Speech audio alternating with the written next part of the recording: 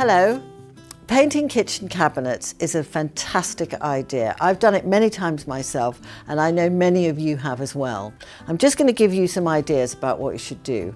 First of all, remove all the hardware, then give it a good clean. In a kitchen, you don't know what's splashed on it. There could be all sorts of oils, all sorts of stuff. So just warm water and a simple soap, no chemicals, because you don't know what that will do to the paint. I'm doing old ochre. I'm going to add a little bit of, the paint's been open for a little bit, so it needs a little bit of water. I'm going to use this brush, which is my flat, wide brush, and get a good supply of paint on there, not too far. So about that.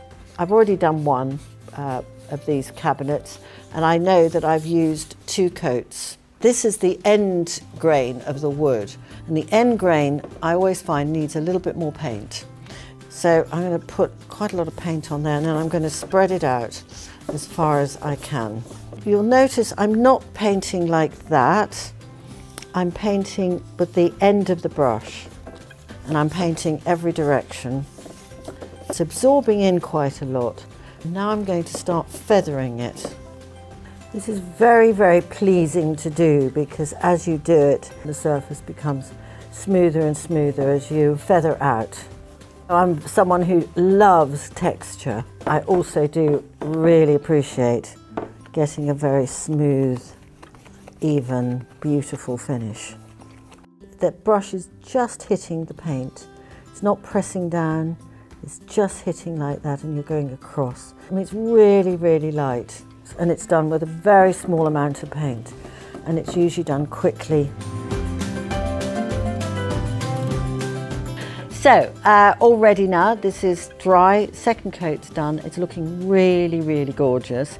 Now I'm going to wax it. I'm going to use my clear wax. Some people think you should varnish, use lacquer, whatever you call it. I would really recommend wax very, very strongly. For me, it's just the best. It's got a beautiful finish and it's very, very strong.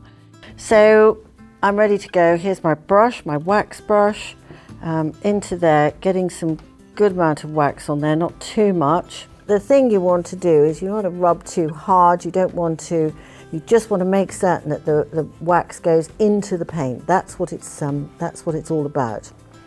And going into corners, making certain you go into corners.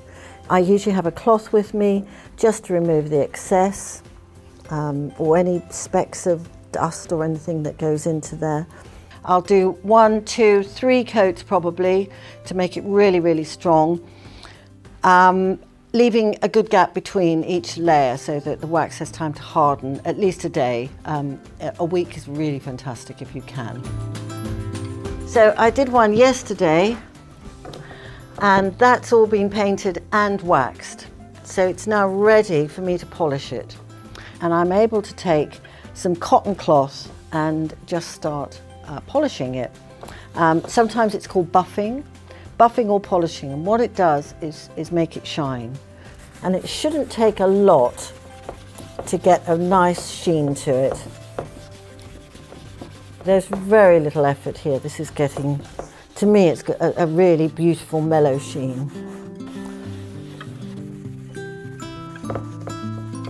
For cleaning purposes, what you wouldn't do is put any bleach on it. You would just wipe with soap and water for anything that you need to remove.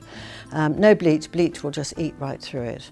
And really it requires very little upkeep. If you do have a problem, you can re-wax it, but it's not an obligation, it's just something you might want to do. But it will give you a beautiful finish and very solid and very strong.